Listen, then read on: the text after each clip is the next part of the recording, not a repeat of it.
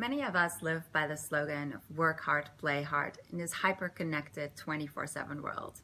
However, I will explain why your new slogan should be work hard, play hard, sleep hard.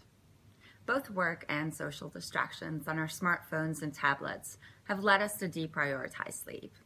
We've mindlessly let these distractions take over, often literally letting them into our bedroom.